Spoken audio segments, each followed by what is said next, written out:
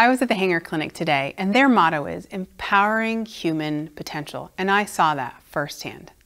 So with multiple sclerosis, in some cases like mine with drop foot, the brain is not communicating to the nerves in the foot, which in essence is resulting in chronic drop foot. Today I was able to try on a foot stimulator device, which helps me and prevents drop foot in both my right and my left foot.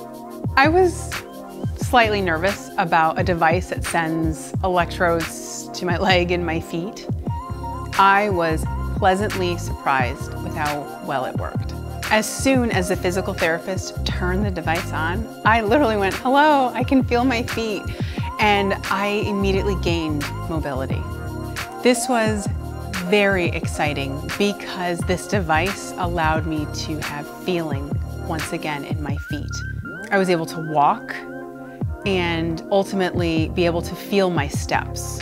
When the device was being utilized, my foot actually moved without me having to think about it. With drop foot, you have to think about every movement. And today I didn't have to, it just moved on its own. So there are sensors in the shoe that sends signals to the device every time I lift and put down my foot.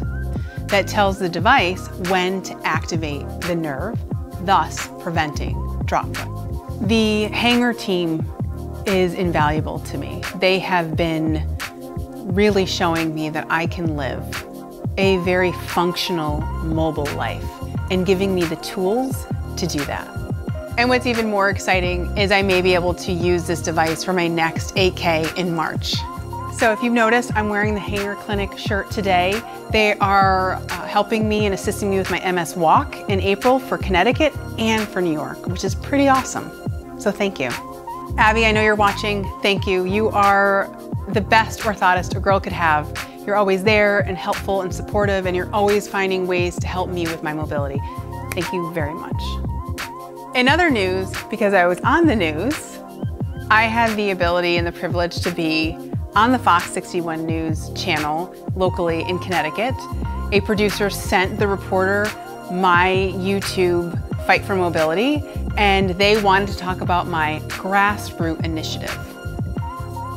If you want to see the full news clip, the link is below, and you can also go to my YouTube channel.